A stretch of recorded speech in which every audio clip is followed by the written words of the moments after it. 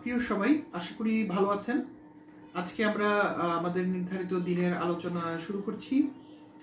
যতক্ষণ আপনারা কানেক্টেড হচ্ছেন ততক্ষণে আমরা আজকের ভিডিওর লিঙ্কটা আমার পার্সোনাল প্রোফাইলে একটু শেয়ার করে দিচ্ছি। শেয়ার করুন, পোস্ট শেয়ার।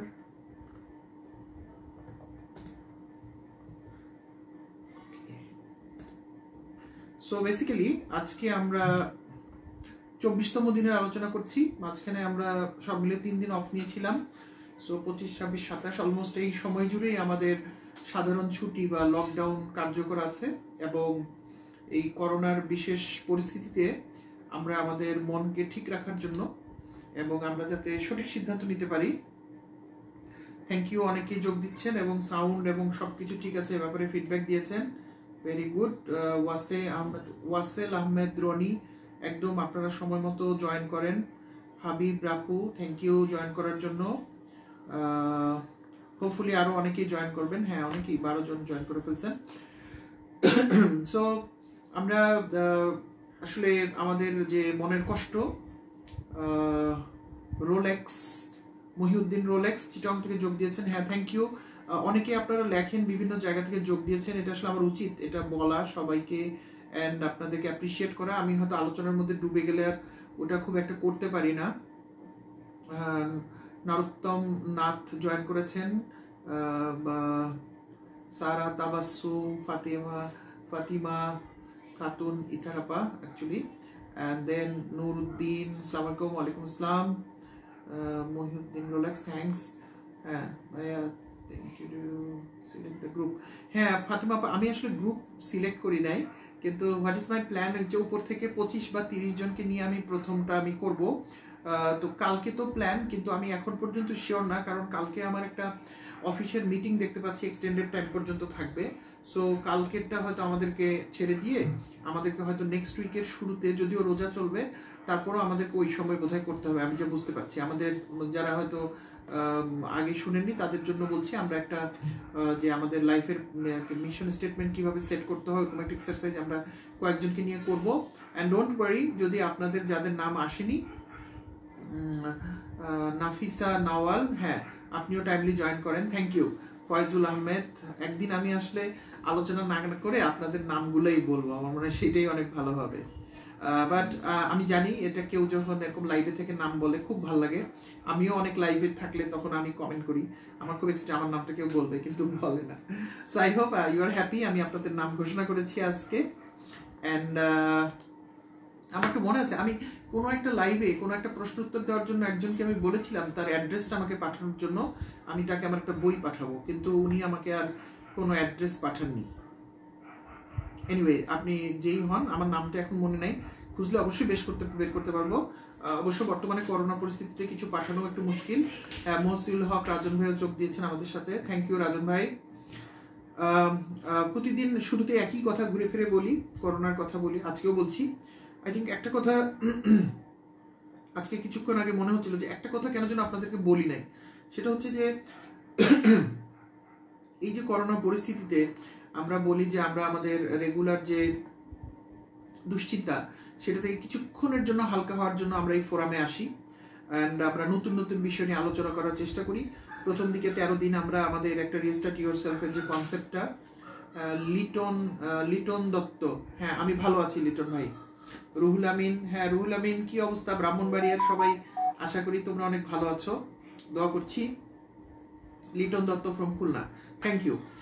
সো আজকে আসলে আমার মনটা একটু ভালো, আগে শুরুতে এটা বলে নেই, কারণ হচ্ছে ড্রিমস ফর টুমরোর সবার সাথে দেখা হয় না অনেকদিন, খুব স্বাভাবিক। আমাদের প্রতি মাসে অন্তত একটা বা দুইটা আমাদের মিটিং হয়, একটা সাধারণত মিটিং হতো, যেখানে আমাদের ঢাকার অন্তত যারা ভলান্টিয়ার আমরা একসাথে হতাম এবং আমরা কিছু কাজের প্ল্যান করতাম, কিছু খাওয়া দাওয়া হতো, গল্প গুজব হতো, আড্ডা হতো।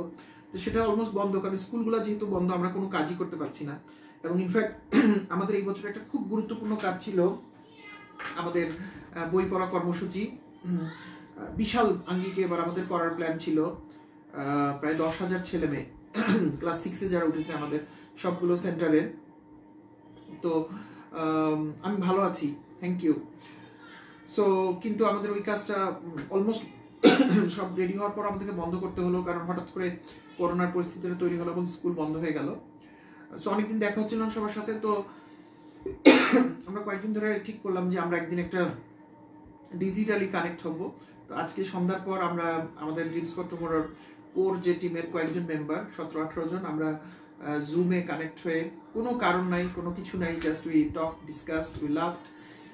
অনেক মজা হলো। সো একটু হালকা লাগতেছে ভিতর থেকে, মনে হয় অনেক প্রিয় মুখ অনেকদিন পর দেখার জন্য অনেক ভালো লাগছে।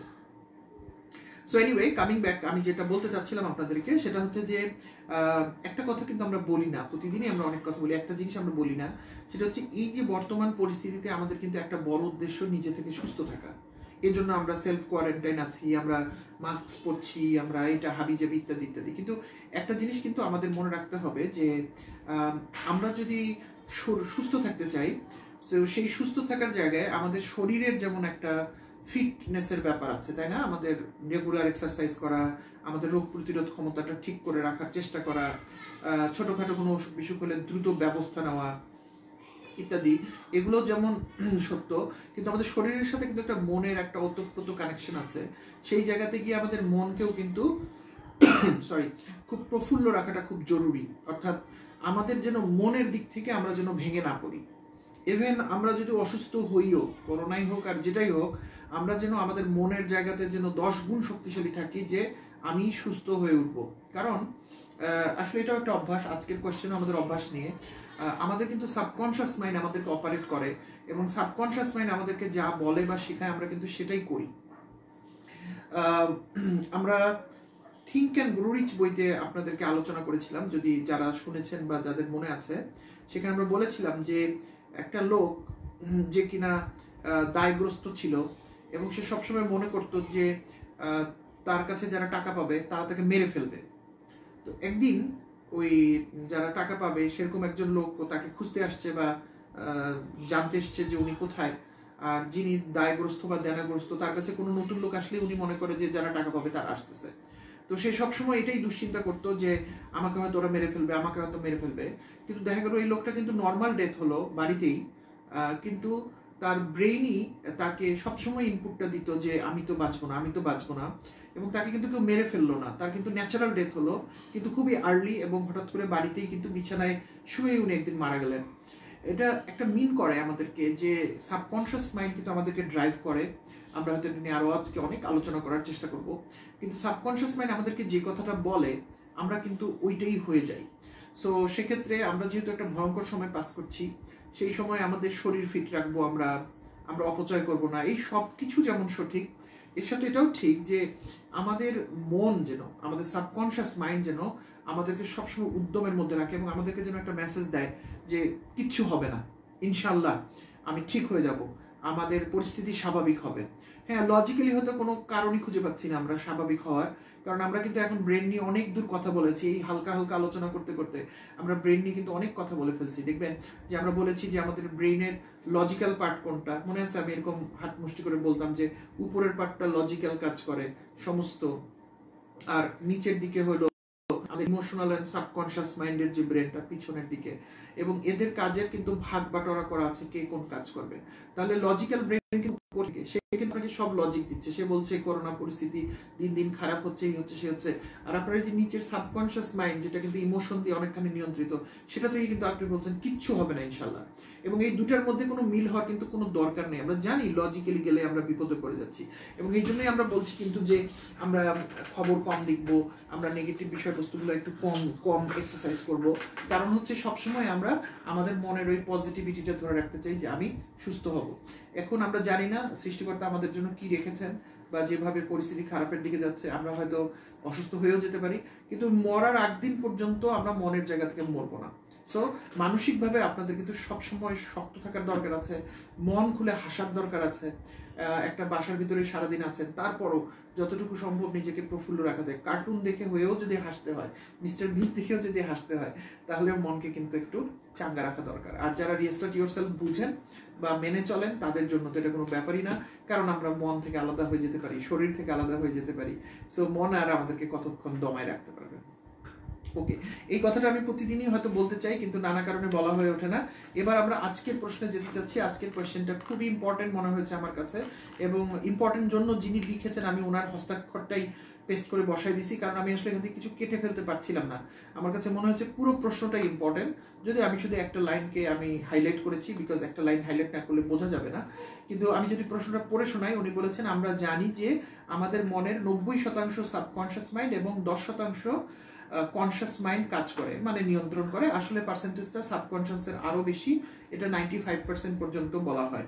কোনো একটা হ্যাবিট তৈরির ক্ষেত্রে কোনো ভালো কাজ করতে হবে, যেমন পড়াশোনা করা, দৈনিক ব্যায়াম করা বা সিগারেট খাওয়া স্বাস্থ্যের জন্য ভালো নয়, সেটা আমাদের মাইন্ড জানে। কিন্তু কাজটাকে যখন আমরা হ্যাবিট হিসেবে রূপান্তর করতে যাই, তখন মাইন্ড কেন কাজটা করতে বাধা দেয়, বা কিছুদিন কাজটা করার পর কেন আমরা কাজটার প্রতি ফোকাস ধীরে ধীরে ফোকাস ধরে রাখতে পারি না, এবং সাবকনশিয়াস মাইন্ডকে কিভাবে আমরা ভালো অভ্যাস তৈরিতে কাজে লাগাতে পারি, বিষয়টা যদি রিস্টার্ট ইয়োরসেলফের আলোকে ব্যাখ্যা করা যায় তাহলে ভালো হবে। খুব পাওয়ারফুল কোয়েশ্চেন, এবং যিনি কোয়েশ্চেনটা পাঠিয়েছেন যদিও নাম প্রকাশে অনিচ্ছুক, এবং আমাকে একটা ফেসবুক মেসেঞ্জার অ্যাকাউন্ট থেকে এসেছে প্রশ্নটা, সো আমি অবশ্যই চাইলে ফেসবুক মেসেঞ্জার অ্যাকাউন্টের নামটা বলতে পারি যিনি পাঠিয়েছেন, বিকজ আমি ধন্যবাদ দিতে চাই, বাট স্টিল যেহেতু প্রশ্নটারই নাম প্রকাশে অনিচ্ছুক আমি তার নামও আসলে মেনশন করলাম না। সো বাট যিনি লিখেছেন এবং যিনি পাঠিয়েছেন তাদের দুজনকে অনেক ধন্যবাদ, because this a very big area to cover. আমি চেষ্টা করবো আজকে পুরো সময় জুড়ে এই ডিসকাশনটা নেওয়ার জন্য। তবে এই প্রশ্নটা আমি তাকে ফিরতি মেসেজে লিখেছি যে আপনি কি রিস্টার্ট ইয়োরসেলফের সবগুলো থিওরি কি পড়ছেন বা দেখছেন কিনা। So I think he replied যে উনি দেখছেন। So I hope by this time আপনার ওটা দেখা হয়ে গেছে, এবং দেখা হয়ে গেলে আমরা কিন্তু এটা পরিষ্কারভাবে এখন বুঝতে পারছি। আপনার প্রশ্নের একটা অংশে আছে যে যদিও একটা জিনিস ভালো, এটা বোঝার পরও, কিংবা সিগারেট খাওয়া খারাপ এটা বোঝার পরও কেন আমি মাইন্ডকে কন্ট্রোল করতে পারি না, কেন হচ্ছে, কারণ এটা নিয়ে আমরা অনেক দিন আগে আলাপ করেছি। কারণ আমরা যে জিনিসটা একটা অভ্যাসে পরিণত করে ফেলেছি, আপাতত খারাপটা নিয়ে আলাপ করি, সেই জিনিসটা থেকে বের হতে হলে আমাদের শরীর বা মনকে কোনো একটা বাধা অতিক্রম করতে হয়। বাধা মিন্স কি, আপনি দেখবেন যারা সিগারেট খায় নিয়মিত, আমি জানি না আমাদের মধ্যে কেউ থাকতে পারেন, তারা কিন্তু বেশ কিছু ভালো লজিকও দেয়। আমি অনেক সিগারেট মানুষকে বা স্মোকারকে দেখেছি, তারা বলেন যে আমি যখন একটা খুব জটিল চিন্তার মধ্যে থাকি, সিগারেট খেলে আমার চিন্তাটা খুলে যায়।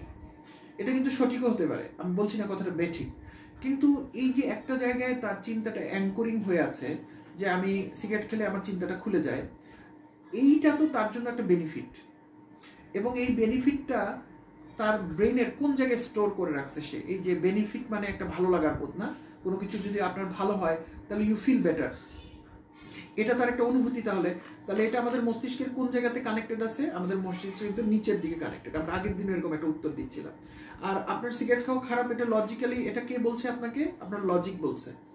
বাট এই যে লজিক এবং ইমোশনের মধ্যে যখন ব্রেনের যুদ্ধটা শুরু হয়, তখন আমরা আগেও শুনেছি বা জেনেছি কারা জয়ী হয়, ইমোশন কিন্তু বেশি জয়ী হয়। অ্যাজ লং অ্যাজ আপনি আপনি রিস্টার্ট ইয়োরসেলফ সম্পর্কে জানেন না, এবং আপনি মন শরীর থেকে কিভাবে আলাদা হয় এটা আপনি জানেন না। একটা আমি সাধারণ লোকের কথা বলেছি। সো একজন সাধারণ লোক যখন একটা সঠিক জিনিসকে বুঝতে পারে, তার মানে তার লজিক্যাল মাইন্ড তাকে সঠিকটা বলে, প্রিফ্রন্টাল কর্টেক্স নাকি জানি বলে, সামনের অংশটা, এটা কিন্তু আপনাকে বলে যে এই কাজটা খারাপ, কিন্তু আপনার ব্রেনের পিছনের অংশটা তখন বলে যে না, কিন্তু এই কাজটা করে তো আমি সুবিধা পাচ্ছি। এবং এদের মধ্যে যে দ্বন্দ্ব শুরু হয়, এই দ্বন্দ্বের শেষে গিয়ে এই পোর্শনটাই জয়ী হয়, কারণ এই পোর্শনে আসলে আমাদের সাবকনশিয়াস মাইন্ডটাও ওইখানে কানেক্টেড আছে। এই জন্য আমরা যখন এই পার্টটা আমি এর জন্য বললাম যে আমাদের প্রশ্নের একটা অংশ আছে কেন খারাপ জিনিস খারাপ জানা সত্ত্বেও আমরা কেন ছাড়তে পারি না, বিকজ আমরা কখনোই খারাপ জিনিসের খারাপ দিকটা নিয়ে আমরা কখনো নিজেকে আলাদা করে দেখি নাই, যে আমি যে একটা এনার্জি, আমি এখন রিস্টার্ট ইয়োরসেলফের ল্যাঙ্গুয়েজ ইউজ করছি, এবং আমার হচ্ছে সে মাইন্ড, আমার মাইন্ডের সাবকনশিয়াস পার্ট আমাকে বলছে যে এটা করলে তোর একটা উপকার হয়, আর আমার ব্রেনের উপর অংশ আবার আমাকে বলছে যে এইটা যদি তুই করিস তাহলে তোর ফুসফুসটা নষ্ট হয়ে যাবে, এবং করোনায় কোনো কারণে আক্রান্ত হলে তুই প্রথম ব্যক্তি হিসেবে মারা যাবি। তাহলে এই দুইটা জিনিসের মধ্যে আমি তৃতীয় মানুষ হিসেবে, আমি কিন্তু ওনার সব কিছুর মালিক, কিন্তু আমি আমার ব্রেনের নিচের অংশের কথাটাও শুনতেছি, আমি আমার ব্রেনের উপরের অংশের কথাটাও শুনছি, এবং আমি একজন নিরপেক্ষ মানুষ হিসেবে ব্রেন থেকে আলাদা হয়ে, মাইন্ড থেকে আলাদা হয়ে চিন্তা করছি যে কোনটা কথা লজিক্যাল, এবং কোনটা আমার জন্য সবচেয়ে বেশি জরুরি। আমি যদি বেঁচেই না থাকি তাহলে আমার প্রবলেম সলভ হয়ে লাভটা কি? তখন আমি কিন্তু খুব স্ট্রংলি আমার সাবকনশিয়াস মাইন্ডকে আমি স্ট্রং সিগন্যাল দিতে পারি যে না, আমি তোমার কথা শুনছি, আমি ওর কথাও শুনছি, এবং আমার সিদ্ধান্ত হচ্ছে আমি তোমার কথা মানবো না, তুমি বন্ধ হয়ে যাও, তুমি চুপ হয়ে যাও। অনলি দেন আপনি সাবকনশিয়াস মাইন্ডের উপরে কিন্তু প্রথম কন্ট্রোল আনতে পারবেন। আদারওয়াইজ এটা কোনোদিন সম্ভব না। যদি আপনি সাবকনশিয়াস মাইন্ড থেকে আলাদা হতে না পারেন, এক অর্থে মাইন্ড থেকে আলাদা হতে না পারেন, তখন পর্যন্ত আপনি মাইন্ডকে অর্ডার দিতে পারবেন না। বিকজ ওই যে একটু আগে আমি যে কথাটা শুরুতেও বলি যে আপনি ঘোড়া কিনেছেন তার পিঠে চড়ার জন্য, কিন্তু ঘোড়া আপনার পিঠে চড়ে বসে আছে। সো মাইন্ড যখন আপনার উপরে উঠে বসে থাকবে, আপনার লাইফ এনার্জির উপর যখন মাইন্ড কমান্ড করতে থাকবে, তখন আপনি কিচ্ছু করতে পারবেন না। আপনি মাইন্ডের দাস হয়ে মাইন্ড আপনাকে যা বলবে আপনি তাই করতে থাকবেন। কিন্তু আপনি মাইন্ডকে কন্ট্রোল করতে হলে আপনার প্রথম কাজ হচ্ছে আপনার মাইন্ড থেকে বের হয়ে আসতে হবে এবং নিজেকে আলাদা করে ফেলতে হবে, যেটা আমরা প্রথম কয়েকটা ক্লাসে ডিসকাস করি। এরপর আপনি যখন মাইন্ড থেকে বের হয়ে আসলেন, দেন আপনি জিনিসটাকে স্পষ্ট দেখতে পাচ্ছেন, ফুল পিকচারটা, যে সাবকনশিয়াস মাইন্ড কি বলছে, কনশিয়াস মাইন্ড কি করছে। একে এখন কনশিয়াস মাইন্ড কিন্তু সবসময় আপনাকে লজিক্যালি রাইট কথা বলবে, এ ব্যাপারে কোনো সন্দেহ নাই। কিন্তু সমস্যাটা হয়ে গেছে, কনশিয়াস মাইন্ড অপারেট করে মাত্র 4-5% এবং সাবকনশিয়াস মাইন্ড অপারেট করে 95%। শুধু তাই নয়, আপনি যখন অটো পাইলট মোডে থাকেন, অর্থাৎ আপনি যখন এগুলো নিয়ে এত চিন্তা ভাবনা করেন না, তখন আপনার কনশিয়াস মাইন্ডে কোন জিনিসটা নিয়ে চিন্তা করবে কনশিয়াস মাইন্ড, সেটাও সাবকনশিয়াস মাইন্ড তাকে ট্রিগার করে দেয়। আপনি দেখবেন ঘুমের মধ্যে স্বপ্নে দেখে আপনি ভয় পান, তার মানে কি, ভয়ের অনুভূতিটা কিন্তু আপনার সাবকনশিয়াস মাইন্ড থেকে সে ট্রিগার করছে। এবং আপনি কি স্বপ্ন দেখবেন এটা কিন্তু আপনি নিজের লজিক্যাল মাইন্ডে কিন্তু ডিসাইড করে শোন না যে আজকে আমি শুয়ে আপনি অমুক স্বপ্নটা দেখবেন, এটা আপনি করতে পারছেন না। আপনার সাবকনশিয়াস মাইন্ড কিন্তু জিনিসটা আপনাকে ঠেলে দিচ্ছে উইথ দ্য অনুভূতি অ্যান্ড অল দিস থিংস। আমরা এটা অনেক ডিটেল আলাপ করেছি। যখন আমরা একটা কাপড় পছন্দ করি, একটা কলম পছন্দ করি, কিংবা আমাদের জীবন সঙ্গিনী পছন্দ করি বা সঙ্গীকে পছন্দ করি, এই সমস্ত জায়গায় আমরা কিন্তু অনেক লজিক্যাল চিন্তা করি। আমাদের মনে হয় না এটা সুন্দর, নীল কালার তো আমি অনেকদিন করি না, নীল হচ্ছে ছেলেদের কালার, হাবি জাবি ম্যাটাডোর খুব ভালো কোম্পানি, অনেক কিছু আপনি ব্যাখ্যা করেন। কিন্তু আপনি জানেন না যে এত সব লজিক আপনি দিচ্ছেন এই কলমটার পিছনে, কারণ আপনার সাবকনশিয়াস মাইন্ড আপনাকে অনেক আগে ট্রিগার করছে আপনাকে যে এই কলমটা তুই কিনবি এবং কেনার জন্য যা যা লজিক সেগুলো নিয়ে আয়। এই জন্য কিন্তু আপনি এত লজিক দিয়ে যাচ্ছেন। সো এনিওয়ে, আপনাদের আমি জানি না এত ডিটেল ডিসকাশন এখন যাওয়া যাবে কিনা, আমাদের প্রথম দিকের ভিডিওগুলো দেখলে আপনি এগুলো জানতে পারবেন। বাট আজকে আমরা আমাদের মূল জায়গাটা থেকে আমরা চলে আসতে চাই। তাহলে আমরা এটা জানতে পারলাম যে আমাদের সাবকনশিয়াস মাইন্ডের উপর আমার কন্ট্রোল নিতে হবে। যতক্ষণ আমি সাবকনশিয়াস মাইন্ডের উপর কন্ট্রোল নিতে পারবো না, ততক্ষণ আমি এই কাজটা পারবো না। এখন একটু চিন্তা করে দেখেন, আমরা যখন সাইকেল চালানো শিখেছি, আমরা যখন সাঁতার কাটতে শিখেছি, এই ধরনের দুটো এক্সাম্পল দিই কারণ আমাদের মোটামুটি বেশিরভাগ মানুষের লাইফে এই ঘটনাটা ঘটেছে। তখন কিন্তু আমরা একটা বড় ধরনের পরিবর্তন করেছিলাম। কি ধরনের পরিবর্তন করেছিলাম? যেমন সাইকেল চালানো শেখার সময় আমাদের বাবা বা বড় ভাই আমাদেরকে যিনি সাইকেল চালানো শিখেছিলেন, উনি কিন্তু আমাদেরকে কয়েকটি ইনস্ট্রাকশন দিতেন, খুব সিম্পল। মনে করে দেখেন, বলতো যে হ্যান্ডেলটা হালকা করে ধরতে হবে, এন্ড 2 দূরে দেখতে হবে, দূরে তাকাতে হবে, কাছে তাকাবি না, আমরা সাধারণত চাকার দিকে তাকাই যাই। আর বলে কি যে প্যাডেল চালানো চালু রাখতে হবে, যাই হোক আল্লাহর দুনিয়া তুই প্যাডেল চালানো চালু রাখ। এই 3টা জিনিস, সিম্পল জিনিস, কিন্তু আমরা এটা করতে পারতাম না। আমরা কি করতাম? হ্যান্ডেল শক্ত হয়ে যেত, চোখ চলে আসতো চাকার উপরে, আর আমাদের পাটা থেমে যেত, অসাড় হয়ে যেত, এবং তখনই আমরা সাইকেল থেকে পড়ে যেতাম। তার মানে আপনি যতদিন সাইকেল চালাতে শিখেননি, বা যেদিন আপনি প্রথম সাইকেলটা নিয়ে আপনি বের হয়েছেন, সেই পর্যন্ত আপনার সাবকনশিয়াস মাইন্ড কিন্তু একটা পার্টিকুলার ওয়েতে অপারেট করে, এবং সাবকনশিয়াস মাইন্ড এই 3টা জিনিসকে কখনো একসাথে তখন পর্যন্ত করে না, এবং সেটা করতেও কিন্তু রাজি না। রাজি হলে কিন্তু আপনার কাছে প্রথম কমান্ডেই সেটা শিখে নিত। কিন্তু সাবকনশিয়াস মাইন্ড হচ্ছে অলওয়েজ খুব লেজি, অ্যান্ড ওকে বিট করতে, ওকে মারতে হয়। যেমন খুব দুষ্টু পোলাপানদেরকে শেখাতে যেমন খুব বেগ পেতে হয়, অনেক ঝাড়ি, অনেক বকা, দাঁড়ায় থাক, নীল ডাউন হয়ে থাক, মারে বা টিচাররা, ওরকম কিন্তু একটা পরিস্থিতি। তো সাবকনশিয়াস মাইন্ডে হচ্ছে ওরকম।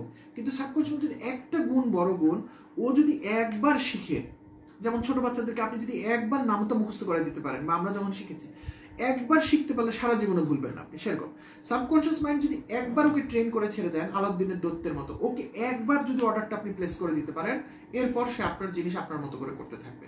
সো এই অর্থে আমি সাবকনশিয়াস মাইন্ডকে অনেক সময় একটা জায়ান্টের সাথে তুলনা করি, যে আলাউদ্দিনের চেরাগ যেমন ছিল, সেরকম আমাদের প্রত্যেকেরই একটা করে চেরাগ আছে, কিন্তু আমরা জানি না। আলাউদ্দিনও কিন্তু অনেকদিন জানতো না যে তার কাছে একটা চেরাগ আছে, কিন্তু যেদিন ও ঘষতে পারছে এবং ওই জিনটা বের হয়ে আসে, হু হা হা হা হা, সেই দিন সেটা আইডেন্টিফাই করতে পারছে।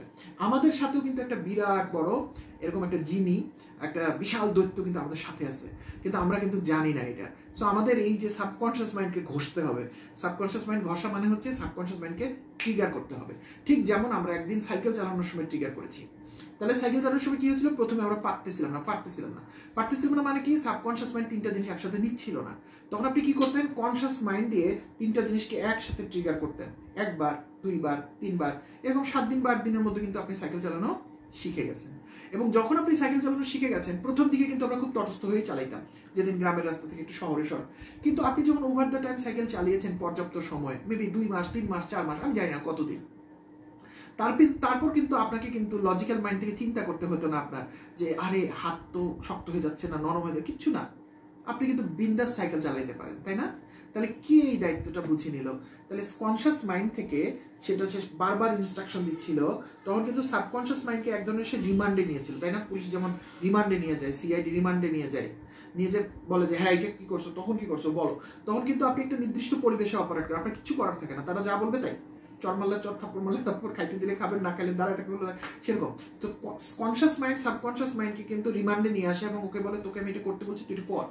তখন সেটা বারবার করতে করতে একসময় কিন্তু সাবকনশিয়াস মাইন্ড এটা শিখে নেয়, ওই যে আলাদিনের দৈত্যের মতো। তারপর কিন্তু আর কোনো সমস্যা হয় না। ইভেন আপনি হাত ছেড়ে দিয়ে সাইকেল চালাতে পারেন। সাইকেল চালাতে চালাতে ফোনে কথা বলছেন, যদি উচিত না, কিন্তু আপনি তো পারেন। তার মানে আপনি যখন ফোনে কথা বলছেন, তখন কিন্তু অ্যাকচুয়ালি আপনি অন্য একজন মানুষের সাথে লজিক দিচ্ছেন, না কেন ধানের দাম বাড়ছে, ওই দামে তো আমি চাল দিতে পারবো না, কত কথা বলছেন। তার মানে আপনার মাইন্ড কিন্তু ওই দূরে দেখা আর হ্যান্ডেল আর চাকার মধ্যে, প্যাডেলের মধ্যে নাই। লজিক্যাল মাইন্ড কিন্তু চিন্তা করতেছে 5 টাকা বেশি চাবো না কম চাবো। তাহলে কিভাবে আপনার পা চলতেছে এই তিনটা জিনিস? আপনার সাবকনশিয়াস মাইন্ড দায়িত্বটা বুঝে নিয়েছে।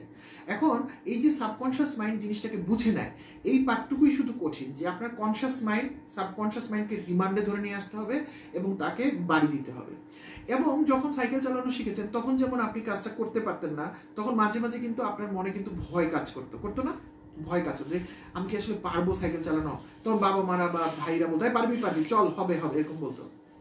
অ্যাকচুয়ালি কি হয় খেয়াল করে দেখেন, আমাদের যে ওই যে ভয়ের যে পার্টটা, সেটাও কিন্তু এই যে এমিগডালা, এটা কিন্তু মাঝখান বরাবরই কিন্তু আছে। এবং সেদিন আমি মনে হয় এপিক্যাম্পাস বলেছিলাম, এটা আসলে হবে হিপোক্যাম্পাস, কেউ একজন কারেক্ট করে দিয়েছেন আমার কোনো একটা ভিডিওতে, আমি রিয়েলি সরি, আমি এটা এপিক্যাম্পাস বলেছি, এটা আসলে হিপোক্যাম্পাস হবে, যেখানে আমাদের সমস্ত ইনফরমেশনগুলো বা মেমোরিটা জমাট করা আছে বা জমানো থাকে। সেদিন একটা বই পড়ছিলাম, ইন্টারেস্টিং, এটা অবশ্য আমাদের হ্যাবিটের সাথে যাবে না, অন্য একটা জিনিস। সেখানে তারা বলছে যে লন্ডনের রাস্তাগুলো কিন্তু ইউরোপের অন্য যে কোনো শহরের তুলনায়, আমি যাইনি, শুনেছি, লন্ডনের রাস্তাগুলো অনেক পেঁচালো। এগুলো গুগল ম্যাপ আসার আগের কথা আমি বলছি। এবং লন্ডনের রাস্তা যারা ড্রাইভ করে, তাদেরকে অনেক রাস্তা মনে রাখতে হয়, পেঁচানো রাস্তা। এবং এই যে তাদের মাথায় এটা মনে রাখতে হয়, এই জন্য তাদের যে এই যে হিপোক্যাম্পাস, যেখানে আমাদের সমস্ত ইনফরমেশনটা স্টোর করা থাকে, এটা একটা রিসার্চ করে দেখা গেছে যে তাদের হিপোক্যাম্পাসটার যে সাইজ, এটা হচ্ছে যে কোনো একজন অ্যাভারেজ ওই বয়সী মানুষের তুলনায় অনেক বড়। এবং এটা হওয়ার কারণ হচ্ছে ওই যে তারা কন্টিনিউয়াসলি নতুন রাস্তা এক্সপ্লোর করে এবং ওই স্টোরেজটা ওইটা মাথায় রাখে, এই জন্য তাদের হিপোক্যাম্পাসটা বড় হয়ে গেছে। যাই হোক, সেটা আজকের সাথে কোনো সম্পর্ক নেই, আমি জাস্ট এটাকে 3 বার বললাম, যাতে আমরা ওই স্টোরেজটা যে হিপোক্যাম্পাস নাম, এটা যে আমি ভুল নামটা বলেছি, সেখান থেকে বের হয়ে আসতে পারি, ওই জন্যই শুধু বললাম। আমরা আবার ফিরে আসি। তাহলে আমাদের যে ভয়ের জায়গাটা, এমিগডালা, ও আসলে কোন দিকে ট্রিগার করে, ভয়টা কোথায় তৈরি করে? মনে আছে আমাদের সৃষ্টির আদিকাল থেকে আমাদের মধ্যে একটা কনসেপ্ট ছিল যে আমি ওরে খাবো না, সে আমারে খাবে। তো সাইকেল চালানোর সময়ও কিন্তু আপনার ওই যে এমিগডালা কিন্তু আপনার মনের মধ্যে ওই চিন্তাটা ছড়ায় দেয় যে আসলে সাইকেলকে আমি খাবো না, আমি সাইকেল আমাকে খাবে। অর্থাৎ আমি কি সাইকেল চালাতে পারবো না, সাইকেলে চড়ে আমি পড়ে গিয়ে হাত পা মচকাবো বা সাইকেল আমার উপর উঠে যাবে। তো ওটাও কিন্তু একটা ভয়ের অনুভূতি তৈরি করে, ঠিক না? তাহলে এমিগডালার ভয়ের অনুভূতিটাও কিন্তু এই যে নিচের দিকে ট্রিগার করে। এবং এই ভয়ের অনুভূতিটা এবং আমাদের যে সাবকনশিয়াস খুব কাছাকাছি এইগুলো অপারেট করে। এবং এই কারণে আমরা ওই নতুন জিনিসটা শিখতে চাই না। আমাদের এই প্রশ্ন ছিল যে কেন আমরা নতুন জিনিসটা শিখতে আমাদের কষ্ট হয়, সেটা ভালো হলেই বা কেন আমি করতে চাই না কন্টিনিউয়াসলি, আবার খারাপ হলেই কেন বা আমি ওখান থেকে বের হয়ে আসতে চাই না। কাজেই কারণ হচ্ছে মানুষের একটা স্বভাবজাত পদ্ধতি, প্রক্রিয়া হচ্ছে সবসময় আমার এমিগডালা অ্যাক্টিভ, এবং এমিগডালা না সবসময় বর্তমান পরিস্থিতিকে যে কোনো চেঞ্জকেই ভয় পায়। এবং একটা বড় ধরনের মজার বিষয় হচ্ছে মানুষ যে ওই সৃষ্টির আদিকালের মানুষ থেকে আজকের জায়গাতে এসছে, মানুষের কিন্তু ডেভেলপমেন্ট নিচের দিকে হয়নি, মানুষের ব্রেনের ডেভেলপমেন্ট কিন্তু উপরের দিকে হয়েছে। এবং এটাকে এখন তারা বলে, আমি সেদিন একটা বই পড়ছিলাম, নিউরোপ্লাস্টিসিটি বলছে তারা। একটা সময় ধারণা করা হতো যে মানুষ যে ব্রেন নিয়ে জন্মায় এটার কোনো পরিবর্তন হয় না, এই ব্রেনটা এরকমই। কিন্তু এখন এই যে লাস্ট 10 ইয়ার্স ধরে গবেষণা থেকে বলা হচ্ছে যে না, মানুষের ব্রেন হয়তো আকৃতিগতভাবে পরিবর্তন হয় না, বা হয়তো 1 মিলিয়ন 2 মিলিয়ন ইয়ার্স পরে হবেও, হয়তো আকৃতিগতভাবে বড় হতে পারে, জানি না সেটা, কিন্তু এর ভিতরে যে কন্টিনিউয়াসলি কানেক্টিভিটি যে সেইটা কিন্তু কন্টিনিউয়াসলি চলছে। এবং যে লোক যত বেশি ব্রেনকে অপারেট করার জন্য কাজ করবে তার ব্রেন তত শার্প থেকে শার্পার হতে থাকবে। এই যে নতুন নতুন হাইওয়েগুলো যে তৈরি করে ব্রেনের ভিতরে, এটাকে তারা বলছে নিউরোপ্লাস্টিসিটি, অর্থাৎ নিউরনের একটা প্লাস্টিকের মতো ধর্ম। প্লাস্টিক বলতে কি আমরা না টানলে বারে প্লাস্টিক, ওই ধরনের জিনিসকে বলছে।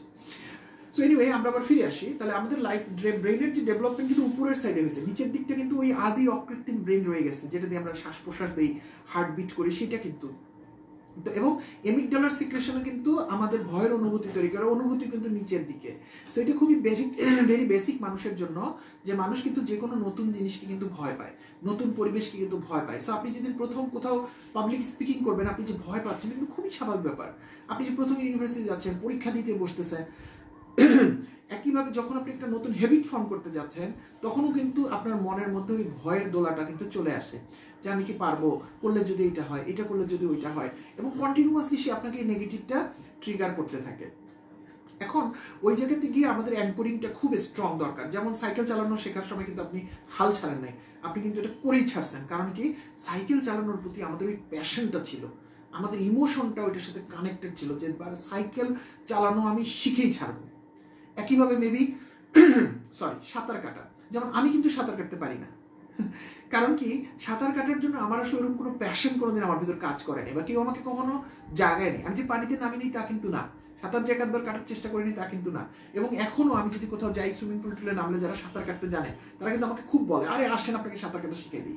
কিন্তু হয়েছে কি, আমি এটাও ভয় পাই যে অনেক লোক সাঁতার কাটতে শিখতে যেয়ে আবার মারা গেছে, তা আমি তো মরতে চাই না আসলে। সো আমি বলি ভাই, বাকিটা জীবন সাঁতার ছাড়াই শিখে চালাই নিব। সো তার মানে কি, সাঁতার শেখার জন্য যে এডিকুয়েট কি বলা যায়, প্যাশন বা ওইটার প্রতি যে আমার যে অ্যাঙ্করিং, যেটা করতেই হবে, এটা আমার কোনোদিন ছিল না। কিন্তু কালকে যদি এমন একটা পরিস্থিতি তৈরি হয় যে আমি সাঁতার না শিখলে আসলে বাঁচবো না, বা আমার যে প্রফেশন বা যে কাজ সেখানে আমাকে সাঁতার কাটতেই হবে, বা সরকার সাঁতার যারা কাটার সার্টিফিকেট নিয়ে আসবে তার 5 লক্ষ টাকা অনুদান দিবে, আমি তো কালকে থেকে সাঁতার কাটা শেখা শুরু করে দেবো। আই হোপ 1 মাসের মধ্যে সাঁতার কাটা শিখে যাবো ইনশাল্লাহ। কি বলেন, শিখাইতে পারবেন না আমাকে? আশা করি পারবেন। তার মানে কি দাঁড়ালো, ওই জিনিসটার প্রতি আমাদের এনাফ অ্যাঙ্করিং না থাকার কারণে কিন্তু আমরা একটা জিনিস করতে পারি না। সো আমরা আসলে একটা প্রশ্ন কিন্তু অনেকগুলো দিক থেকে উত্তরগুলো দিতে চাচ্ছি, সেটা হচ্ছে কেন। প্রথম হচ্ছে হ্যাবিট ফর্মেশনটা কিভাবে হয়, আমরা ওটা বললাম যে আমাদের কনসিয়াস মাইন্ডের রিমান্ডে আমাদের সাবকনসিয়াস মাইন্ডকে নিয়ে আসতে হয় এবং ওকে ট্রেন করতে হয়। যেরকম একটা ছোট বাচ্চাকে আমরা ক লেখা শিখাই, খ লেখা শিখাই। আরো এক্সাম্পল দেখেন, আমরা যখন ছোটবেলায় লিখতে শিখতাম, মনে আছে, তখন আমরা যখন ক লিখতাম তখন কেমন কাকড়ার ঠ্যাং মতো হয়ে যেত না, বকের ঠ্যাংয়ের মতো। কিন্তু আমরা এখন কিভাবে এত প্রিসাইজ করে লিখতে পারি, এবং চোখ বন্ধ করে দিলে আপনি লিখতে পারবেন, কিভাবে সম্ভব? একই জিনিস আপনাকে প্রথমবার যখন আপনাকে লিখতে দেওয়া হয়েছে, তখন আপনার ব্রেন কিন্তু এটা করতে অভ্যস্ত ছিল না। আপনি লজিক্যাল ব্রেন দিয়ে কিন্তু দেখতেছেন পাশের পাতায় লেখাই আছে, বইতে ছাপানো, কটা এত সুন্দর, কিন্তু আপনি যখন লিখতে যাচ্ছেন এটা হচ্ছে না। তো আপনি যদি অনেক মনোযোগ দেন তাহলে তো হওয়ার কথা। নো, এটা মনোযোগের ব্যাপার না, এটা প্র্যাকটিসের ব্যাপার। কাজে আপনি যেরকমই হয় কাকের ঠ্যাং ব্যাগেরটা আপনি কিন্তু দেখে লজিক্যাল মাইন্ডে ট্রাই করছেন, কিন্তু আপনার মাইন্ড কিন্তু একটা হাবিজাবি দিচ্ছে, কারণ আপনার ব্রেনের সাথে আপনার হাতের যে পেশিগুলা ওইটা সিঙ্ক না, স্মুথলি কানেক্টেড না। ওটা হয়তো এত ডিগ্রি বললে এত ডিগ্রি ঘুরে যাচ্ছে। কিন্তু আপনি যখন কন্টিনিউয়াসলি ওটা লিখছেন, মনে আছে দেখবেন আমরা আগের দিনে গ্রামের স্কুলে যখন আমরা পড়তাম, আগে কিন্তু আমাদের বাবা মারা লিখে দিত হালকা হালকা করে, আমরা ওটার উপর আমরা বলতাম লেখা ঘোষটাও আমাদের ভাষায় বলতো, আমি জানি না আপনারা কি বলেন, লেখার উপর মানে বারবার লিখতে থাকো, লেখার উপর ওইটাই কিন্তু আমাদের প্রেসাইজ বেসটা একসময় এনে দেয়। এবং একসময় আমরা কিন্তু সাদা কাগজে লিখি, দাড়ি টানা কাগজে লিখি না, কিন্তু আমাদের লেখা কিন্তু অনেকের লেখা কিন্তু খুব সুন্দর মুক্তার মতো লেখা হয়। কিভাবে সম্ভব হলো? ওই যে সাবকনশিয়াস মাইন্ডকে আপনাকে ট্রেন করে দিচ্ছেন। এরপর আপনি 5 বছর আর সাইকেল চালান না, 5 বছর বাংলায় লিখেন নাই, তারপর হঠাৎ করে যখন সাইকেল নেবেন, আপনি কি ভুলে যাবেন? আপনাকে আবার আব্বা বড় ভাইয়ের কাছে যাইতে হবে তালিম নেওয়ার জন্য, আপনি কিন্তু সাইকেল নেবেন আর চালাবেন। লেখাটাও তাই, যদিও লেখাটা কিন্তু অত সুন্দর হয় না, অনেকদিন পর আপনি একটা পার্টিকুলার ভাষা লিখতে যেতে দেবেন, একটু এলোমেলো হয়, কিন্তু একটু কষ্ট করলে ঠিক হয়ে যায়। এটার আরও একটা বড় উদাহরণ দেখবেন, যাদের প্যারালাইসিস হয়, অনেক সময় প্যারালাইসিস হয়ে আমাদের আত্মীয় স্বজনদের দেখা যায় না ডান পাশ বা বাম পাশ অবশ হয়ে গেছে, যাদের ডান পাশ অবশ হয়ে যায় তারা কিন্তু হাত দিয়ে কাজ করতে পারে না, কিন্তু আস্তে আস্তে আস্তে তার ব্রেনের অন্যান্য সেলগুলো যখন দায়িত্বগুলো নিয়ে নেয়, তখন কিন্তু তাদেরকে আবার লেখা শিখাইতে হয়, নাট বল্টু ধরা শিখাইতে হয়, একটা কাদামাটির মতো জিনিস দিয়ে বিভিন্ন শেপ বানাতে শেখায়, যারা আপনারা এটাকে ফিজিওথেরাপিতে গেছেন হয়তো জানেন আপনারা। তো তখনও কিন্তু আমার বাবার ক্ষেত্রে আমি দেখেছি ওরকম একদম বাচ্চাদেরকে যেভাবে ক খ 1 2 লেখায় ওইরকম করে কিন্তু লেখানো শেখাতে হয়।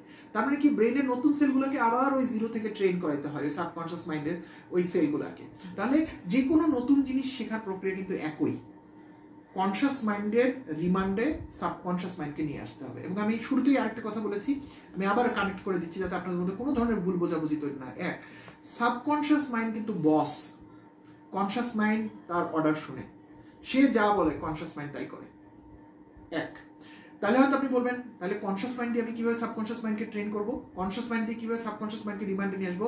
আপনি যখন অ্যাওয়ারনেস বিল্ড করে ফেলবেন, যখন আপনি চিন্তা করে ফেলছেন আরে তোমারে আমি সাইজ করবো, যখন আপনি বস হয়ে গেছেন, আমি যখন বলছি subconscious mind conscious mind cooperate করে, তখন আমি বলেছি আপনি কিছুই জানেন না, আপনি জাস্ট একটা মানুষ, আচ্ছা চলুক তেমন চলতেছে, হয় না এমন অনেকদিন আপনার বাসায় কি আচ্ছা আজকে যা খুশি রান্না করো, তার মানে কি আপনি কিন্তু এটা নিয়ে কিছু বদার্ড না, যা দিবে প্লেটে খাই নিব। কিন্তু আপনি যেদিনই অ্যাওয়ারনেস বিল্ড করে ফেলেন, না না না না আজকে কি হচ্ছে বাসায় আমি দেখবো, খোঁজ খবর করবো, এদিকে ময়লা কেন রে এটা পরিষ্কার, আজকে রান্না এটা কর, ফ্রিজ কেন ময়লা, তারপরে আপনি কনসিয়াসলি অপারেট করছেন, তাই না?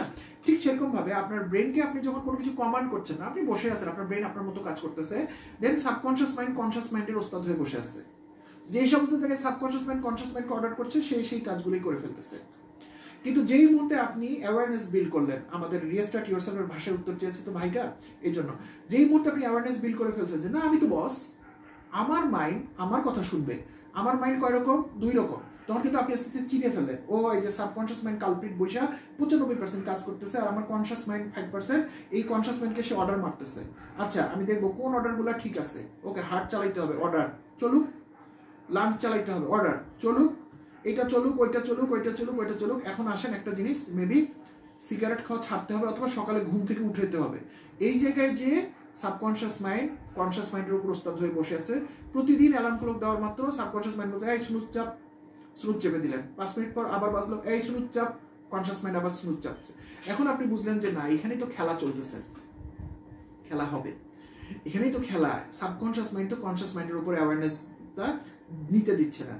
ওইরকম পরিস্থিতি আপনি যদি অ্যাওয়ার হয়ে যান, তখন আপনি আপনার কনশিয়াস মাইন্ডকে যদি ডেকে বলেন যে কনশিয়াস মাইন্ড সাবকনশিয়াস মাইন্ডকে তোমার রিমান্ডে নিয়ে আসো, তখন কনশিয়াস মাইন্ড সাথে সাথে সাবকনশিয়াস মাইন্ডকে রিমান্ডে নিয়ে আসে।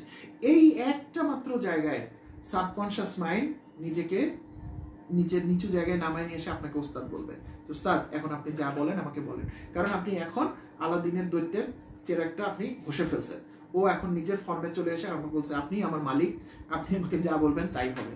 তখন আপনি আপনার কনশিয়াস মাইন্ডকে বলবেন যে ওকে ট্রেন করাও, ওকে শিখাও। আপনি দেখবেন আমরা যখন ছোটবেলায় ফুটবল খেলতে শিখছি, যারা আমরা গোলকিপার, আমি কিন্তু যতটুকু ফুটবল খেলেছি আমি বেশিরভাগ সময় গোলকিপার থাকি, গোলকিপারের কিন্তু ডিফারেন্ট স্কিল লাগে, অন্য প্লেয়ারদের একই স্কিল, গোলকিপারদের কিন্তু আলাদা স্কিল, যে কতটুকু অ্যাঙ্গেলে আপনি লাভ দিলে বলটা ধরতে পারবেন, কিংবা আপনি কতটুকু জায়গায় আপনি কাভার করতে না পারলে আপনি সামনে ব্যারিকেড দিবেন, এটা করতে হয় না গোলকিপারকে। গোলকিপারকে আমরা সবচেয়ে অনেক সহজ মনে করি, কিন্তু এখানে কিন্তু ওখানেও কিন্তু অনেক অভ্যাস এবং ট্রিগারের ব্যাপার আছে। সো এই জিনিসগুলো কিন্তু কনশিয়াস মাইন্ড দিয়ে আমরা করি, গোল খাই, লোকজন এসে ঝাড়ি মারে এই কি করিস কি বল, তারপর কিন্তু আপনি আস্তে আস্তে আস্তে আস্তে আস্তে আস্তে এটাকে ইমপ্রুভ করতে থাকেন, তাই না? সো আপনি যদি চান কনশিয়াস মাইন্ডকে আপনি স্ট্রং করে ফেলবেন, সাবকনশিয়াস মাইন্ড ওর অর্ডারে শোনার জন্য চলে আসবে, তখন কনশিয়াস মাইন্ডকে ওর ওপর অর্ডারটা চালায় যেতে হবে।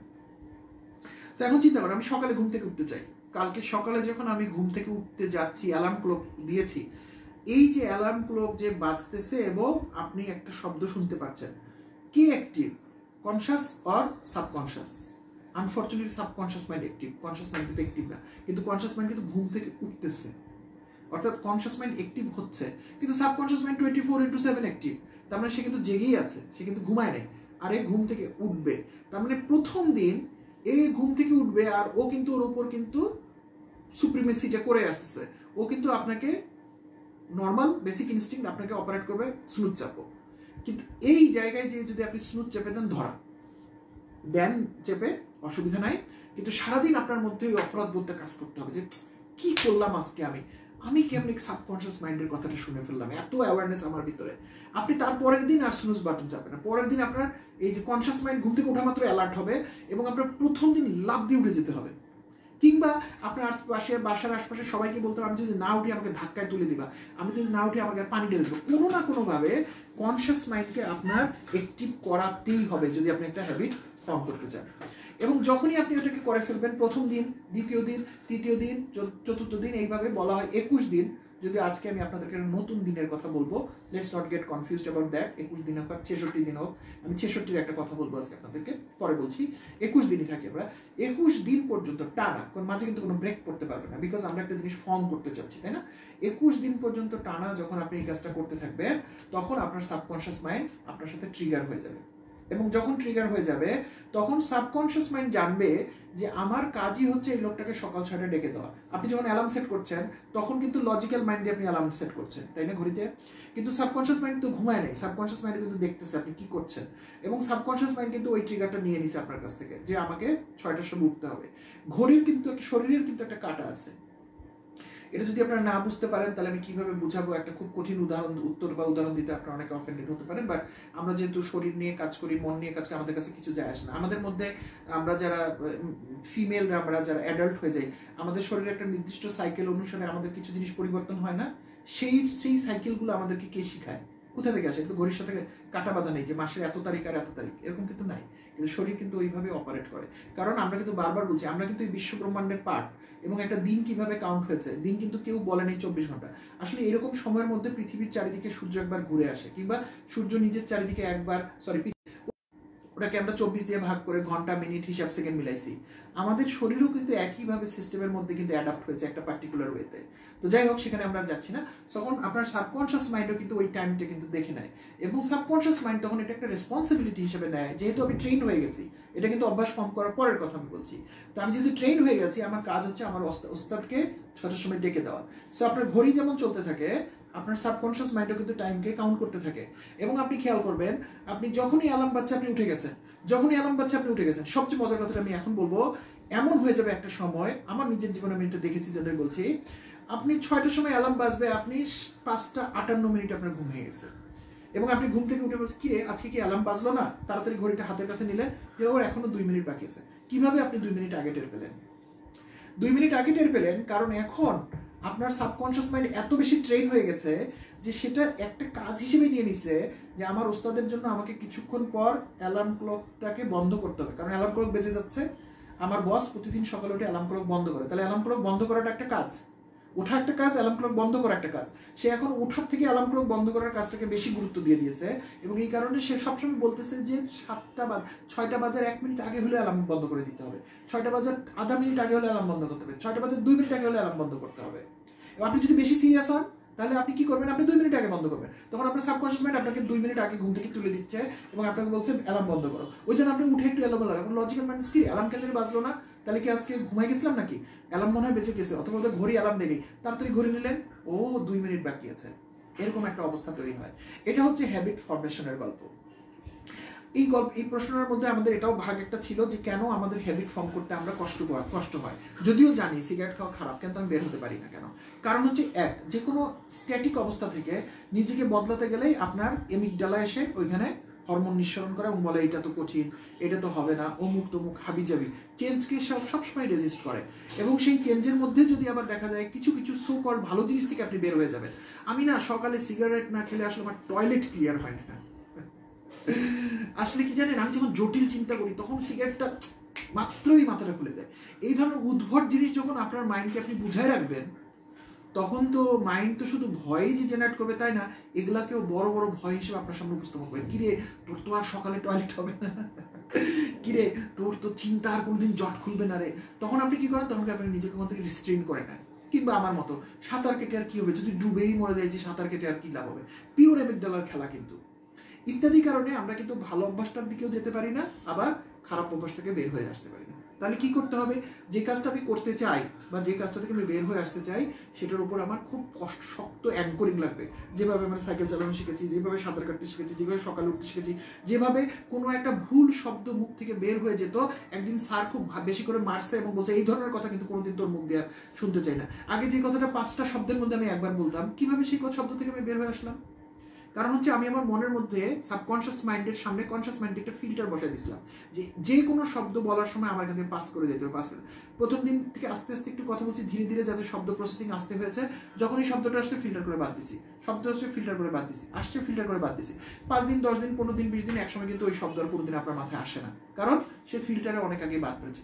সেম পদ্ধতি যে আপনি যে কাজটা করতে চান, স্যার যেহেতু বলছে, পাবলিকের সামনে যেহেতু আমার মানিজ্জত চলে যায়, যেহেতু আমি সাঁতার কাটতেই হবে, এই প্রফেশনে এসেছি, আমাকে তো প্রতিদিন পানি পার হইতে হয়, যদি একদিন নৌকাটা ডুবে যায় তা কি হবে, সাঁতার শিখতেই হবে। কিংবা আমি তো জেনে ফেলছি ভাই ফুসফুস নষ্ট হয়ে যাবে, সিগারেট খাওয়া আমাকে ছাড়তেই হবে, সকালে আমাকে উঠতেই হবে, সাইকেল চালানো আমাকে শিখতেই হবে।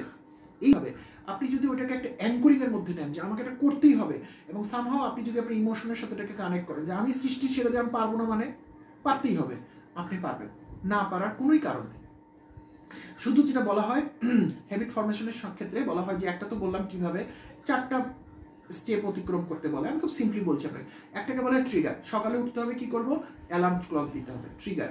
দেন বলে এরপরে কি পার্ট, এরপরে হচ্ছে রিচুয়াল বলে, আপনাদের এত মনে রাখার দরকার নেই, this R all simple things, এগুলো নাম দিয়েছে মানুষ শুধু বোঝার জন্য, বিভিন্ন বইয়ের টার্ম।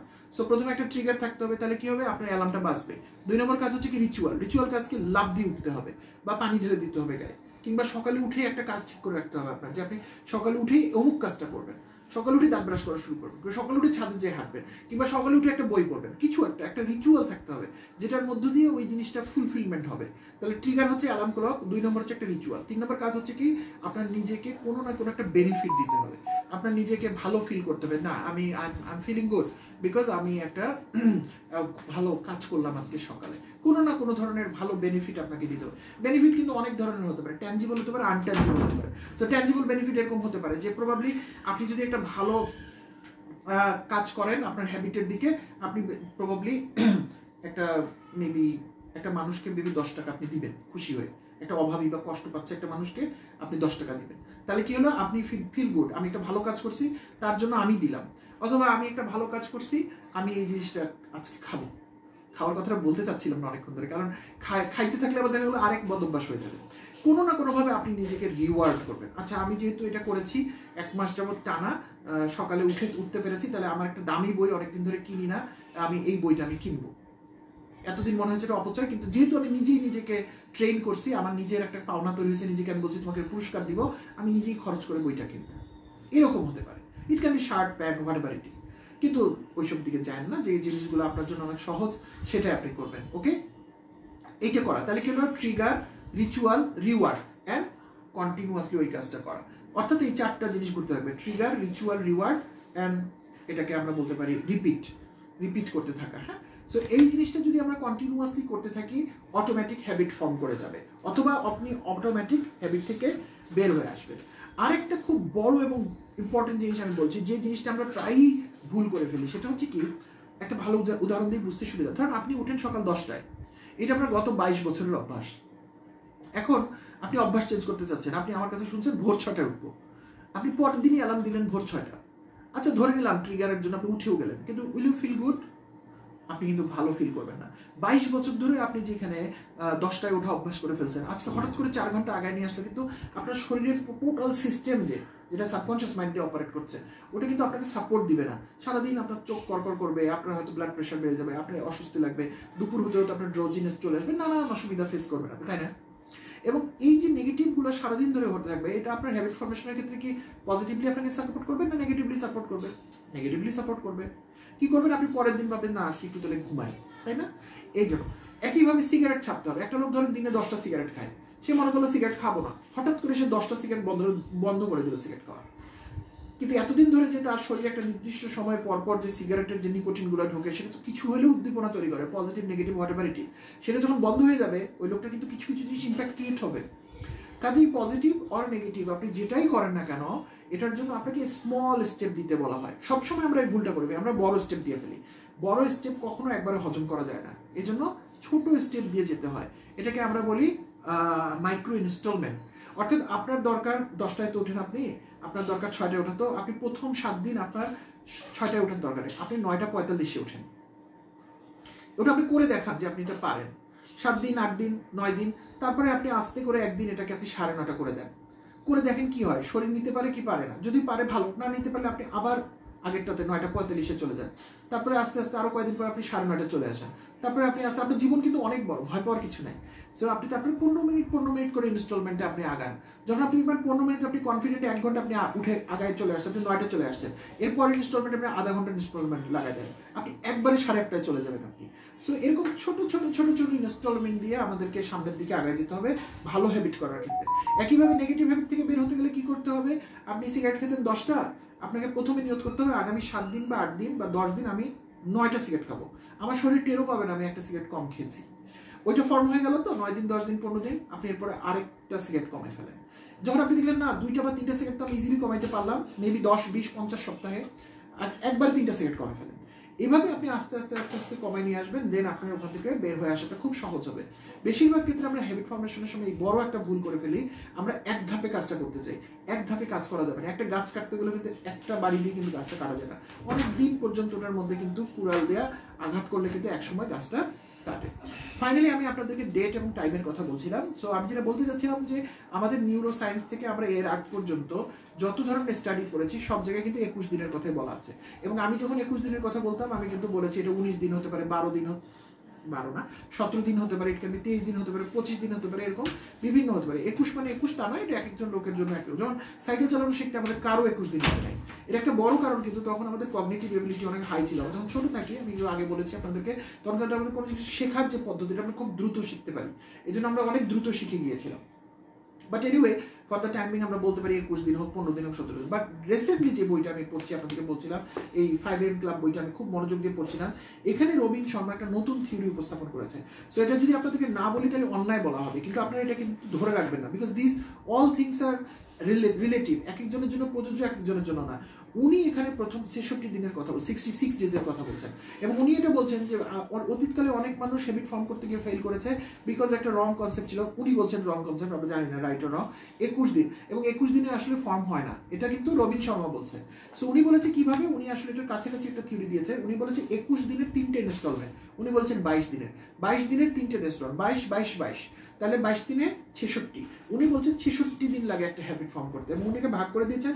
প্রথম পার্টটুকু বলেছেন ডিস্ট্রাকশন, অর্থাৎ আগের জিনিস যেটা ছিল ভালো হলে খারাপটাকে, খারাপ হলে ভালোটাকে ভেঙে ফেলতে হবে আস্তে আস্তে। তারপরে বলছি ইনস্টলেশন, তারপরে হচ্ছে আমি ভালোটা হলে ভালো জিনিসটাকে আরো শক্তপোক্ত করতে শুরু করবো, খারাপটা হলে খারাপটাকে আমি ভেঙে ফেলাটা আরো জোরদার করবো। এবং 3 নম্বরটা বলছি ইন্টিগ্রেশন। ইন্টিগ্রেশন মানে হচ্ছে আমি এটা আমার নিজের পার্ট বানায় ফেলবো। আপনাদের সব কঠিন ওয়ার্ড মনে রাখার কোনো দরকার নেই। উনি 3টা ভাগে ভাগ করেছে। প্রথম ভাগে উনি বলেছেন ভাঙার কাজ করতে হবে, 2 নম্বর হচ্ছে নতুন জিনিসটা গড়ার কাজ করতে হবে, 3 নম্বরে যা হচ্ছে ওই গড়া জিনিসটাকে নিজের মধ্যে একদম ফুল ভিত্তি স্থাপন করে ফেলতে হবে। ওকে, কতটা এরকম ধরেন আপনি একটা জায়গায় একটা বিল্ডিং বানাবেন, তাহলে পুরনো বিল্ডিংটা ভেঙে ফেলতে হবে, ভেঙে ফেললেন একটা পার্ট, উনি বলছে এটা 21 দিন 22 দিন যাবে। তারপরে নতুন বিল্ডিংটা বানানো শুরু করলেন, উনি বললেন এতে 21 বা 22 দিন সময় হবে। তারপরে পুরো যখন নতুন বিল্ডিং স্ট্রাকচার দাঁড়িয়ে গেছে, এটাকে নিশ্চয়ই আপনি পিউরিফাই করবেন, সুন্দরভাবে রং দিবেন, কালার দিবেন, ফেন্সিং করবেন, গাছ গাড়বেন, অর্থাৎ জিনিসটা হয়ে গেছে, কিন্তু এটাকে আপনি আরো বেশি সুন্দর করে ফেলছেন সবার সামনে।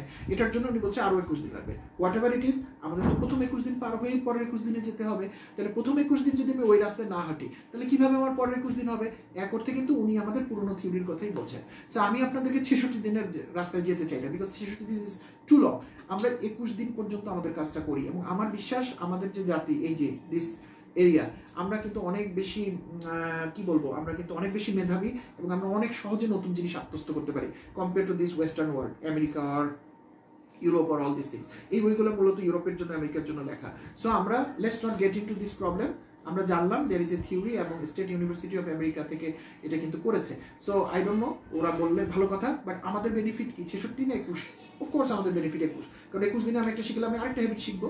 সো আমরা লেটস ডিসকাস অ্যাবাউট 21 ডেজ, এবং এই 21 দিন পর্যন্ত আমরা কি করবো, এই 4টা জিনিস করতে থাকবো: trigger, ritual, reward, repeat. Trigger, ritual, reward, repeat, এই কাজটা আমরা করতে থাকবো 21 দিন ধরে, এবং প্রত্যেক দিন অল্প ইনস্টলমেন্টে আমরা আগাবো। ভালো হলে ভালোর দিকে আগাবো, খারাপ জিনিস হলে খারাপ থেকে আস্তে আস্তে বের হয়ে আসবো। এই কাজটা যদি আমরা 21 দিন ধরে করতে থাকি, তাহলে আমরা আমাদের হ্যাবিটগুলো ফর্ম করতে পারবো। লাস্ট কোয়েশ্চেন হচ্ছে, একই সাথে কি 2টা হ্যাবিট নিয়ে কাজ করা যাবে স্যার? যাবে। যদি আপনার ওরকম সাহস থাকে, আপনি 2টা নিয়ে করতে পারবেন, 5টা নিয়েও করতে পারবেন, কোনো সমস্যা, বিকজ এক একটা এক এক দিন শেষে আপনার ব্রেনের অসীম ক্ষমতা। কিন্তু আপনি একসাথে 5টা জিনিস করতে গেলে হয়তো আপনার কনসেন্ট্রেশন ব্রেক হতে পারে। এজন্য আমার পরামর্শ হচ্ছে একসাথে 5টা কাজ করার দরকার নেই, আপনি একটা একটা করে করেন। লাইফ এখনো আছে, এত তাড়াতাড়ি আমরা মরছি না ইনশাল্লাহ। সো আমরা একটা একটা করে যাবো। তাহলে কি হবে, প্রথম দিকে যদি একটা, তারপর একটা, হয়তো ততদিনে 3 মাস চলে গেছে, কিন্তু যখন আপনার 3টা জিনিস ইনস্টল হয়ে যাবে তখন আপনার আত্মবিশ্বাসটা কিন্তু অনেক বেড়ে যাবে। আপনি যখন অনেকগুলো গোল দিবেন তখন কিন্তু আরেকটা গোল আপনি জাস্ট যাবেন আর শুট করবেন, গোল হয়ে যাবে। কিন্তু আপনার মধ্যে যদি 5টা বল দিয়ে 5টাই গোল করতে হবে, এই টেনশনে হয়তো আপনি একটা গোল মিস হয়ে যাবে। দরকারটা কি, আমাদের এত টেনশন করার কোনো দরকার নেই। তাহলে এই ছিল আমাদের আজকের সামারি। আমরা যদি পুরো জিনিসটা একবারই আমরা বলার চেষ্টা করি 1-1.5 মিনিটে, তাহলে কি, habit formation is a game, খেলা হবে। এই গেমটা হচ্ছে কনসিয়াস মাইন্ড এবং সাবকনসিয়াস মাইন্ডের খেলা। আমাদের ব্রেইনে আমরা জানি নর্মালি সাধারণ অবস্থায় সাবকনসিয়াস মাইন্ড 95% টাইম অপারেট করে, কনসিয়াস মাইন্ড 5% অপারেট করে। ইন্টারেস্টিংলি এই 5% কি অপারেশন করবে সেটাও সাবকনসিয়াস মাইন্ড তাকে বলে দেয়। কিন্তু যখন আমরা হ্যাবিট ফরমেশনের কথা বলি তখন আমরা একটা নতুন কিছু করতে চাই, যে জিনিসটা আমরা গত 20 বছর 30 বছর 40 বছর ধরে করি নাই, অনেক ক্ষেত্রে মানব সভ্যতাই করি নাই, বেসিক ইনস্টিংক্ট দিয়ে অপারেট করছি। সেখান থেকে আমরা নতুন কিছু করতে চাচ্ছি। নতুন কিছু যখনই আমরা করতে চাই তখন আমাদেরকে কনসিয়াস হতে হয় এবং আমাদের সাবকনসিয়াস এবং কনসিয়াস মাইন্ড থেকে বের হয়ে আসতে হয় এবং আমাদেরকে দেখতে হয় দুইটা জিনিস কি। এবং আমরা তখন বলি যে এখন আমি করব কি, আমি আমার সাবকনসিয়াস মাইন্ডকে কনসিয়াস মাইন্ড দিয়ে আমি অপারেট করব, ওকে আমি রিমান্ডে নিয়ে আসবো। এজন্য ওকে ধরে নিয়ে আসতে হয়। এবং যখনই আমরা ওকে রিমান্ডে ধরে নিয়ে আসি তখন সে বলে ওই যে আলাদিনের চেরাগের মতো, উস্তাদ আপনি আমার বস, আপনি আমাকে যা বলবেন তাই হবে। তখন কনসিয়াস মাইন্ড দিয়ে সাবকনসিয়াস মাইন্ডকে ট্রেনিং করাইতে হয়। ট্রেনিং করার কাজটা কি সহজ না কঠিন? ঠিক যেমন আমরা ছোটবেলায় পড়তে চাইতাম না, শিখতে চাইতাম না, আমাদের বাবা মারা বেত নিয়ে আমাদের পিছনে পিছনে দাপট দিত, মারতো, নীল ডাউন করে রাখতো, খাবার বন্ধ করে দিত। এরকম অনেকগুলো কঠিন কাজ আপনার সাবকনসিয়াস মাইন্ডের উপরে করতে হবে। মজার ব্যাপার, সাবকনসিয়াস মাইন্ড কিন্তু আপনাকে টু শব্দ করবে না। আপনার বশ্যতা একবার সে স্বীকার করলে আপনাকে বলবো উস্তাদ যা খুশি করেন আমাকে, কিন্তু আমাকে শিখান বস, আমাকে একটু শিখান, দরকার হলে মারেন আমাকে, কিন্তু আপনি শিখান। আপনি ওই শিখানোর কাজটা ধরে রাখবেন। শিখানোর কাজটা কি, এই যে শিখানোর কাজটা 21 দিন পর্যন্ত কন্টিনিউয়াসলি ট্রিগার করা, একটা রিচুয়াল ফলো করা, রিওয়ার্ড দেওয়া নিজেকে এবং রিপিট করা। 21 দিন পর্যন্ত এই কাজটা যখন আমরা কন্টিনিউয়াসলি করতে থাকবো তখন অটোমেটিক সাবকনসিয়াস মাইন্ড আমার কনসিয়াস মাইন্ডের জিনিসটা সে নিয়ে নেবে। সফটওয়্যার যেমন ইনস্টল হয়ে যায় তখন সে আস্তে আস্তে নিজে করতে থাকবে, এবং যখন সে নিজে করতে থাকবে তখন কনসিয়াস মাইন্ডকে আপনি হয়তো যদি সরিয়ে নেন ও অটোমেটিক ওই কাজটা টাইমলি করবে। এবং এত মজা হবে, আমি বলেছি আপনার অ্যালার্ম ক্লক বাজার 2-4 সেকেন্ড আগে, 2 মিনিট আগে সে আপনাকে অ্যালার্ট করে দেবে যে স্যার আপনি অ্যালার্ম ক্লকটা বন্ধ করে দেন, ঘুম থেকে তো উঠবেনই আর অ্যালার্মটা বাজার দরকার কি, ব্যাটারি খরচ হবে, আপনি অ্যালার্মটাও বন্ধ করে দেন। এরকম পর্যায়ে আপনাকে নিয়ে যাবে। এবং এগুলো আমরা কোনো বানানো কথা বলছি না, this R all proven facts, আপনারা নিজেদের জীবনে এগুলো অনেক এক্সপিরিয়েন্স করেছেন। যে জায়গাতে আমরা দুটো জিনিস জোর দিতে বলেছি সেটা হচ্ছে যখনই মন কোনো কিছু পরিবর্তন করতে চাই আমরা, বা কোনো কিছু পরিবর্তন করতে চাই, তখন আমাদের যে শরীরের ব্রেনের নিচের অংশ যেখানে অ্যামিগডালা থেকে নিচের দিকে, ওইখানে সে একটা নেগেটিভ ইনফরমেশন ফ্লো করে এবং একটা ভয়ের অনুভূতি তৈরি করে আমাদের মধ্যে। বোধহয় হবে না, আমি তো পারবো না, আমি তো সিগারেট না খেলে আমার চিন্তাগুলো খুলবে না, আমার তো টয়লেট আমি ইচ্ছা করে বলতেছি এই কথাগুলো একটু মজা করে, এইসব ভয় ছড়ায় দেয় আপনার মধ্যে। পানিতে পড়ে যদি মরে যাই, যদি সাইকেল চালাতে যদি পড়ে যাই, এবং এই জন্য এই নেগেটিভ ইমোশনটা আপনাকে কি করে, আপনার মধ্যে একটা অস্থিরতা তৈরি করে এবং আপনাকে ওই রাস্তা হাঁটতে দেয় না। সো যখনই আপনার পজিটিভ, নট পজিটিভ, যখন আপনি অ্যাওয়ারনেস বিল্ড হবে এবং আপনি যখন কনসিয়াস মাইন্ডকে চিনবেন যে কি করতেছে, তখন কিন্তু আপনি সব ধরতে পারবেন। আমরা কিন্তু অনেকেই এতদিন এটা শিখে গেছেন, ব্রেনকে স্ক্যান করা এবং বোঝা যে আসলে ব্রেনের কোথা থেকে চিন্তাগুলো আসছে, হঠাৎ করে পানিতে ডোবার কথা কেন মনে হলো, কারণ এটা ও আসলে ও ফাঁকি দিতে চাচ্ছে, এই জন্য আমার মধ্যে ভয় চড়াই দিচ্ছে। সো এরকমভাবে আপনি একটার পর একটা যখন চিন্তাকে বুঝতে পারবেন অ্যাওয়ারনেসে, তখন আপনি লজিক্যাল মাইন্ড দিয়ে সবগুলোকে খণ্ডন করে ফেলতে হবে এবং আপনি আস্তে আস্তে আস্তে সাবকনসিয়াস মাইন্ডকে আপনার বশ্যতার মধ্যে নিয়ে আসবেন। এক। আর 2 নম্বর জিনিস হচ্ছে, আমরা বলছি একবারে দ্রুত লাভ দেওয়া যাবে না, একবারে লাভ দিয়ে 10তলা বিল্ডিংয়ে ওঠা যায় না, স্টেপ স্টেপ স্টেপ স্টেপ করে কিন্তু আমাদের উঠতে হয়। কাজে আমরা যদি একটা ভালো হ্যাবিট ফর্ম করতে চাই সেটাকেও ছোট ছোট ইনস্টলমেন্টে আমরা করবো। আবার একটা খারাপ হ্যাবিট থেকে যদি আমরা বের হতে চাই, হুট করে ছেড়ে দেওয়া দরকার নেই, আমরা ছোট ছোট ছোট ছোট ইনস্টলমেন্টে ওখান থেকে বের হয়ে আসবো। সো এই 3-4টা কাজ যদি আমরা ঠিক মতো করতে পারি, আমরা আমাদের হ্যাবিট ফর্ম করতে পারবো। হ্যাবিট ফর্ম করা এত কেন জরুরি, কারণ হ্যাবিট হচ্ছে সেই জিনিসটা যেটা আমরা কন্টিনিউয়াসলি করি, আর আমরা যেই কাজটা কন্টিনিউয়াসলি করি ওভার দ্য টাইম, আমাদের জীবন বা টু ডেথ, সেটাই কিন্তু আমাদেরকে রিফ্লেক্ট করে। পৃথিবী আমাদের যে এই উপস্থিতি, এটা কিন্তু আমাদের কাজ ছাড়া আসলে আর কিছুই না। এবং মরে যাওয়ার পর যদি পৃথিবীতে আমাদের কিছু উপস্থিতি থেকে থাকে, কিছুই যায় আসে না অবশ্যই আমাদের, সেটা কিন্তু আমাদের কাজ। সেই কাজটা কোত্থেকে আসবে? হ্যাবিট থেকে আসবে। এই জন্য হ্যাবিটগুলো ঠিক করা এত জরুরি। সো এনিওয়ে, আজকে অনেক কথা বললাম একটা না। হ্যাবিট আমার খুব একটা ইন্টারেস্টিং বিষয়, আমি জানি না আপনাদেরকে কতটুকু এক্সপ্লেন করতে পারলাম। বাড়ির ভিতরে থাকবেন, কোথাও যাবেন না, একান্ত জরুরি না হলে মনকে খুবই প্রফুল্ল রাখবেন, কারণ যদি করোনা হয়েও যায়, মরার আগে আমরা মরতে রাজি না। আর 3 নম্বর হচ্ছে, আমাদের যেহেতু রোজাও শুরু হয়ে যাচ্ছে সামনে, অ্যান্ড আমাদের মানুষদের অভাবী বা যারা খুব খেটে খাওয়া মানুষ তাদের প্রতিদিন কিন্তু পুঁজি শেষ হয়ে যাচ্ছে। আপনারা একটু খোঁজ খবর করেন আপনাদের গ্রামে, আপনাদের পাশের বাসায়, আপনাদের কাছাকাছি যে মানুষগুলো আছে, বিশেষ করে অনেক মধ্যবিত্ত নিম্ন মধ্যবিত্ত মানুষ আছে যারা হয়তো রাস্তায় বের হয়ে টাকা চাইতে পারবে না এবং তাদের হয়তো চাওয়ার অভ্যাসটা নাই এবং তারা খুবই লজ্জিত, হয়তো না খেয়ে আছে হয়তো। প্লিজ তাদেরকে আপনাদের রেডারে নিয়ে আসেন এবং তাদের চাওয়ার আগে আপনাদের উপহার, ত্রাণ না বলে উপহার বলছে অনেকে, আমার ব্যবসাটা ভালো লেগেছে, আপনারা তাদের কাছে এটা পৌঁছে দেন।